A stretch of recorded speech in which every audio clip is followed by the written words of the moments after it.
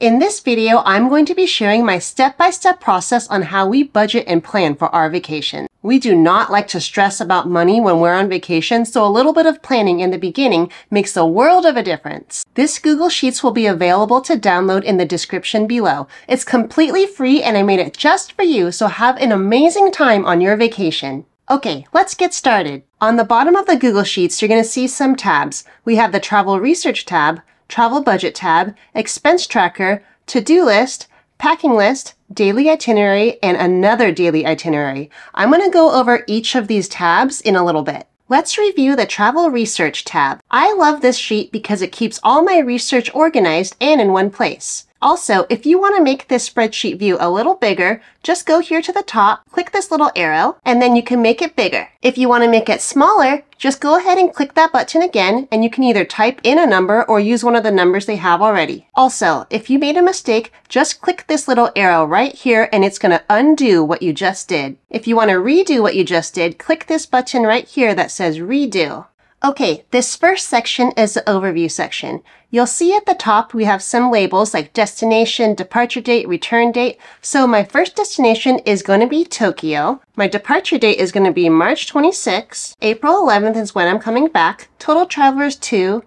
To destination, we're going to be taking a plane. We're going to stay in a hotel, and our transportation once we get there is subway, train, bus, and walking. We would love to experience cherry blossoms, food, and exploring. For our notes section, we're going to be visiting Kyoto in the middle of our trip. I love this overview section because it's basically your bird's eye view of what in the world is going on and the major points of the trip. If someone were to ask you where you are going, this is kind of like the quick information you would be telling them. Let's enter in more details. If you don't know the information now, that's completely fine. You can leave it empty and fill it in later. This is just an overview, but later on, once everything is good to go, I'll check the box ready to go. Also, I would love to hear where you're going, so let me know in the comment section where you plan to travel. For accommodations, this is where you can keep tabs of the different places you are checking out. You can enter in the hotel name, the address, check-in dates and times, number of nights, and the cost per night. The text that is included in a formula is in purple, so those are the numbers you can change and it will automatically calculate for you in this column with the red text. Because not everyone is from the United States, I didn't put any currency symbols. These are pretty much rough estimate prices of the hotels you are researching. When you book your hotel and get the official price after all the fees and taxes, we are actually going to enter in the total amount into the Travel Budget tab, which I'll cover a little later. You can also make a little note of it right here to the right. Remember, this is the Travel Research tab, so it's okay if these are not all the places you are actually going to be booking. I made sure to give plenty of rows so you can look at a few different places. After doing your research, you can click the top pick box right here on the left. Remember, if you made a mistake, just click this little side arrow right here. If you are finding value in this video, I would super love it if you would like and subscribe so I know what kind of content to continue making for you all. For transportation flights research, I like to separate my flight information by the direction I'm going, so to vacation and from vacation. My to is on the top and my from is on the bottom. Enter in your airline, destination, airport terminal. Check this box if you have your ride to the airport already set. Add in your flight details. Check this box if you have a ride to your hotel. In this column, you can enter your ticket price. If you have to pay for additional luggage, you can enter it right here. It will automatically calculate for you in this column with the red text. Add your notes to the right. If you have additional family members with different ticket prices, I added a few more rows. You can alternatively just put in the total price here if you just want to add all your family members now as one lump sum. When everything is booked, click the booked box right here on the left. Okay, now on to other transportation research. This section is for if you have a car rental or a rail pass or something like that. For us, when we went to Japan, we got the rail pass, so I'll enter that in here. Insert the address, add your start times and end times as needed, add your cost and any additional fees, and it will automatically calculate for you in this column with the red text. Also, to the right, you will have the sum of the total cost for each section if you need it. Lastly, we have the activities research section. Just fill in the information as so. Then when you get to the math section, this column will multiply and automatically calculate for you the total cost in this column with the red text. You can add more notes and links to the right column. Let's zoom back out. I also made an extra category if you would like down at the bottom. Alright, that is your travel research tab. Basically, it's an organized place to keep track of all your findings and funtivities. Nothing is worse than being surprised that you have no money or overspent by a landslide. I'm going to show you how to budget appropriately for your vacation. When it comes to crushing it with your finances, it's best to reverse engineer. Always begin with the end in mind. Okay, on to the Travel Budget tab. If you want to make this spreadsheet view bigger or smaller, just click this little drop down and you can adjust the size. Also, if you make a mistake, just click this little side arrow right here. As you can see here, I have some fixed expenses and variable expenses on the left. Sometimes certain categories come in one lump sum, such as flights, train passes, supplies, or clothing. This would be the fixed expenses. For variable expenses, this is where you can reverse engineer how much you think you will need in each category. For food, how much money do you want to spend per day? How many days are you there for? So if we have $60 per day and we are there for 12 days, then we need $720 in the food budget. This red text will auto-populate, so you only need to insert numbers into column E and G. Same thing with activities. $50 per day for 9 days, then we need $450 in the activities category. I added a few examples below. If you aren't buying anything, just leave as 0.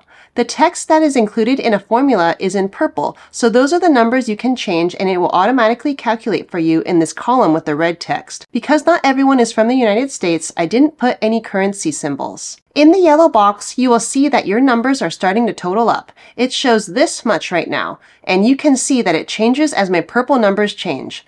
This is the amount of money you need to save for your trip. Of course, if you see your trip is getting unreasonably high, then you will need to cut back on some of the purple numbers. If your trip is in the future, I auto-populated column M for you. So if your trip is in 12 months, you will need to save this much per month. So basically, every month I put X amount of dollars away for vacation. For me personally, I like to park my vacation savings in a high-yield savings account. A high-yield savings account keeps my money pretty liquid, but then I can also earn some interest. We could talk about high-yield savings accounts and sinking funds in another video. Okay, let's move on to the savings tracker. So if we need to save X amount of money per month, then I would like to keep track of that. In this first column, insert the date and then how much money you saved. I love keeping track of where the money came from. So December 31st, I saved $20. Just for fun, I put one of the jobs I had in college here just to feel the pain. I rather put that $20 towards a nice vacation instead of spending it on 3 boba drinks. Then the last column I have where the money is parked. Usually all my vacation savings will go into a high-yield savings account. If I have a bunch of cash, I will usually wait until it's a little bigger before transferring it over to my other account. On the right, you will see the numbers will auto-populate. The green box is the total that you have saved so far. The yellow box is the number from above, basically how much you needed to budget. The red box is how much you still need to meet your goal. Remember that saving $27.40 per day will equal $10,000 by the end of the year. So if you can cut back on eating out or maybe pick up a side hustle, you're going to be able to save up more cash so you can get to that budget goal faster. If you like what you see so far, there'll be plenty more resources that I'll be making, which you can find on my website, linked below.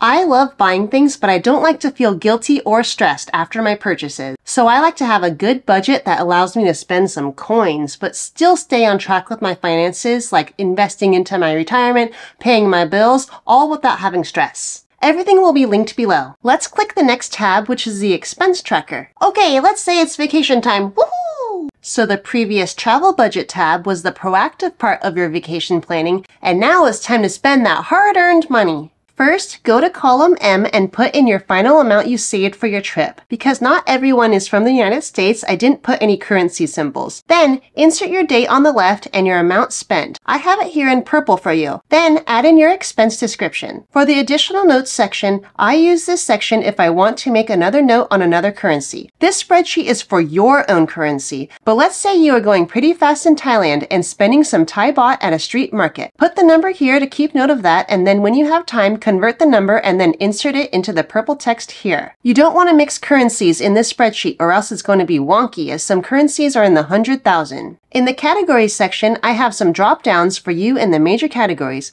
Pick the category that your expense falls into. If you want to delete it, then just click in the box or move into the box with your arrow keys and click the delete button. The drop-down menu will stay and the words will be deleted. You will see on the right side you have total spent so far in the green box. The yellow box was the number you inputted. Then the red box will subtract what you spent from your budget. It will show the remaining funds that are left. Right underneath that is the expense summary section. This section is pretty gnarly because it shows how much you spent in each category as long as you use the gray drop-down menu. If you don't use the drop-down menus, that's fine, as it will still calculate here in the green and red boxes.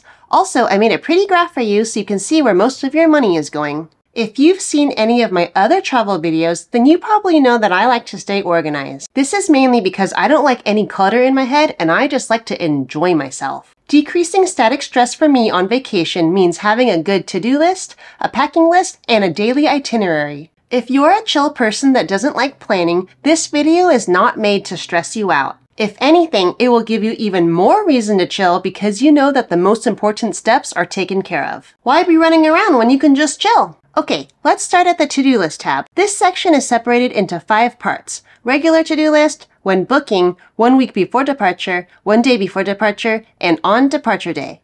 The reason I separated it this way is because if everything is in the yellow box on the left, you might accidentally miss something important. Then you are scrambling later on. No thank you. For the when booking section, these are some items that I do so I don't have to do it later. My windows are already open, so I might as well just do these items now instead of having to research for them later on. Let's close the loop. Once I finish the task, I'm going to click on the box and the words will be crossed out. These are the tasks that I personally like to do.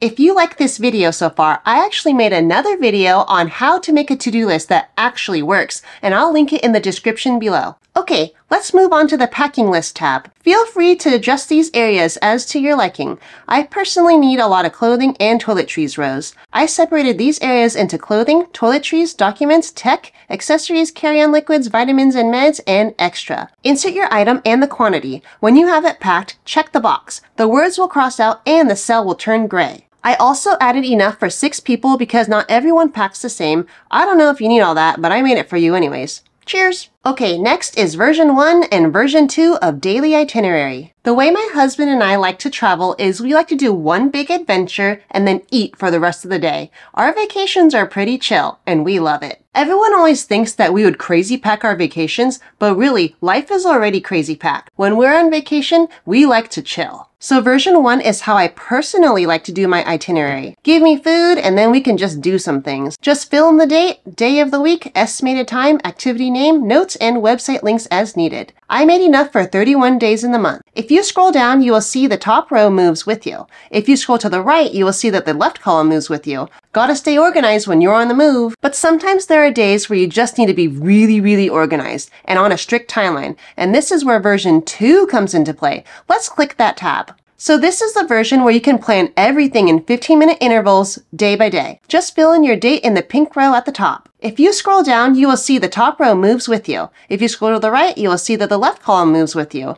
This is cool because if you want to see what you did at day 13 at 3 p.m., you just scroll on over so you don't lose your place. Usually what I like to do with version 2 is leave it as my activities tracker, so it's like my diary in a way. Also, what you may notice is if you write a lot of stuff, it won't wrap text into one cell. I purposely did this so the rows and columns don't get all thick when you are scrolling. If you want to see what you did, then it will show up here at the top. Planning vacations can be stressful, but hopefully it's a little less stressful when you have a game plan. What's even less stressful is having money for your vacation. If you are trying to save for vacation, I'm going to link my money playlist here where I cover budgeting, saving, money habits, and all the things you need to know for financial freedom.